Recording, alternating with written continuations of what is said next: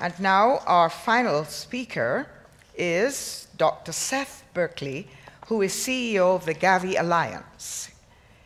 He was previously the founder, president, and CEO of the International AIDS Vaccine Initiative. And he is going to speak to us about how vaccines for girls deliver health for women. He will speak to us for 10 minutes. Dr. Berkley.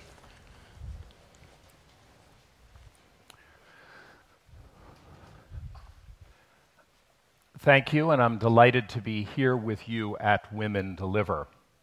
Now, most of the talks you've heard here today have been about girls and women living in the developing world, and of course, I will come back to that. But I want to start on a more personal level. This is my daughter, and it is an incredible privilege for me to watch her grow up into a healthy, empowered woman. But she has all of the things going for her. She was delivered in a hospital. She got every vaccine, and I guarantee you every vaccine. She was able to go to school, preschool, school, and she will have the opportunity to choose when and if she has a family. And if she does, of course, she's going to be likely to have a safe pregnancy, and she'll also choose when she is able to have a job. But unfortunately, one of the greatest injustices in the world is that it really depends upon where you live, because for many of the women in the world, they do not have the same access as my daughter does.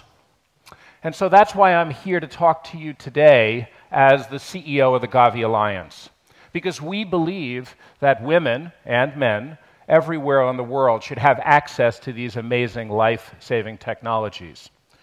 The 73 poorest countries is where we work. Those are countries that have less than $1,550 of income. And what we're trying to do is get these tools to them.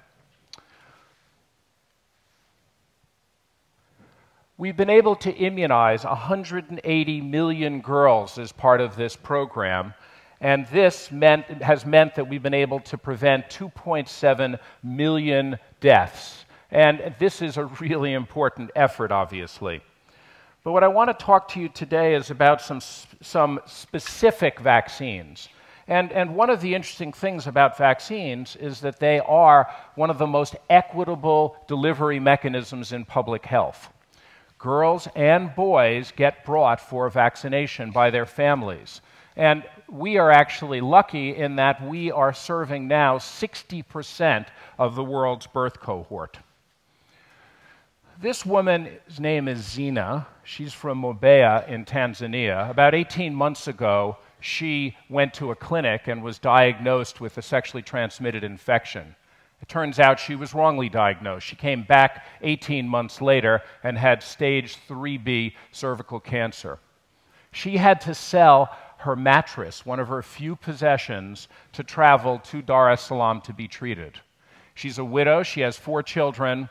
And her one hope was to get back and spend time with her children and take care of them as much as she could. By the time I finish this talk, 5 women will have died of cervical cancer. This is a tragedy because this can be prevented and treated. But it's a huge injustice. There today are around 275,000 deaths from cervical cancer. Most are in the developing world.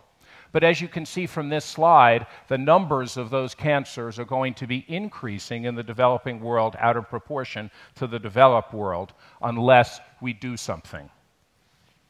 There's a triple whammy of people who have cervical cancer. There's higher incidence of HPV in these countries. They're then, because there is not screening, they get seen later, and because there's not treatment, they have a higher mortality rate. So this is really a terrible disease, and today it's actually killing about as many women as are dying in childbirth. And of course, the good news is that we're reducing the deaths in childbirth, and the numbers of cervical cancer deaths are going up. As I told you, we've got to stop that.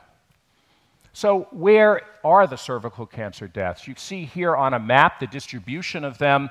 You can see a lot of them in Africa, Asia, some in Latin America. Red is bad in this slide. And what I've superimposed here is where the GAVI countries are from the beginning, and you can see there's a good overlap. But this next slide looks at where the vaccine was currently being used. So there are 43 countries that have an HPV vaccine. The HPV vaccine is safe, it's very effective, covers about 70% of the cancers. And you can see in these countries, it's an almost opposite map from where the incidence of disease is. So why are people not getting this vaccine? Well, the first reason is because of the cost. And when the vaccine was new, it was introduced into the developed world at about $130 a dose. Over time, the best public sector price has been down at $13. But of course, this is still seen as expensive. And you may have seen about a month ago that through our market shaping effort, we were able to announce a reduction in price for this vaccine. And what we were able to do is get a cost, an initial cost for the GAVI countries of $4.50. Now, this price will come down with increased volumes and with other manufacturers, and so price should not be the limiting factor. But there is a second factor that plays into this, and that is how do we reach adolescent girls? And Rwanda was the first country to show us that this could be done easily. They were managed to roll out, with a donation, the vaccine across their country. Earlier this month, we rolled out the first of what will be many demonstration projects. This is an opportunity for countries to learn by doing, how to get the vaccine out to adolescents, how to reach out to them. If they choose schools, then it's important for them to figure out how they reach girls that aren't in school. If they do outreach clinics, then how do they reach people living in faraway areas? What they will do is do this over a period of time, evaluate, and then based upon that information, they will go ahead and take it nationwide. Now, it isn't only Kenya. We have 8 countries now approved for HPV demonstration, and the demand has been extraordinary. We open up the next application round in September, and we're expecting 12 to 15 more applications. And so we see this moving very rapidly, but the reason it's happening is people in these countries see this disease as a terrible disease. They see people having slow, painful deaths at the height of their productivity, in the height of their lives. And so there's huge demand for this. So with this acceleration, we hope to have 1 million girls vaccinated by 2015, but by 2020, over 30 million girls in 40 countries to be vaccinated.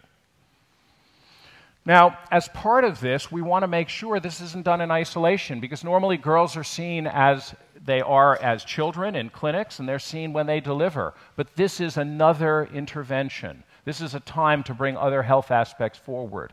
And so what you're seeing here is in Rwanda health education going on in this period. But this is an opportunity to bring other interventions across a range of issues to these girls. And we're looking for partners in each country. In the demonstration projects, we've asked countries to put together partnerships that will allow them to take advantage of this, which will increase the cost effectiveness of the effort.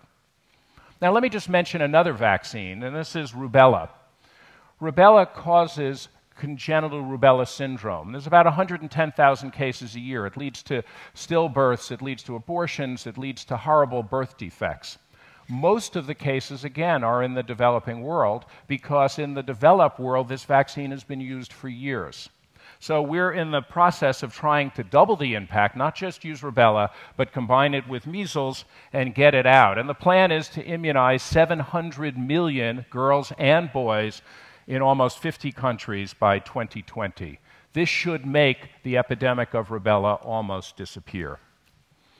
Now, I've talked about two vaccines that are specific to girls, but what's the real vision? The real vision is that every girl, and of course every boy in the world, should have all 12 vaccines that are recommended by WHO. We have extraordinary vaccines now. We have vaccines against diarrhea and pneumonia, the 2 largest killers of children, against meningitis, other diseases.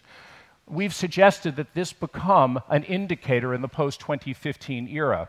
And why is that? Because it turns out that this particular measurement isn't done, and today less than 5%, around 3 or 4% in the world are getting all of these vaccines, and that's something we can do that's better.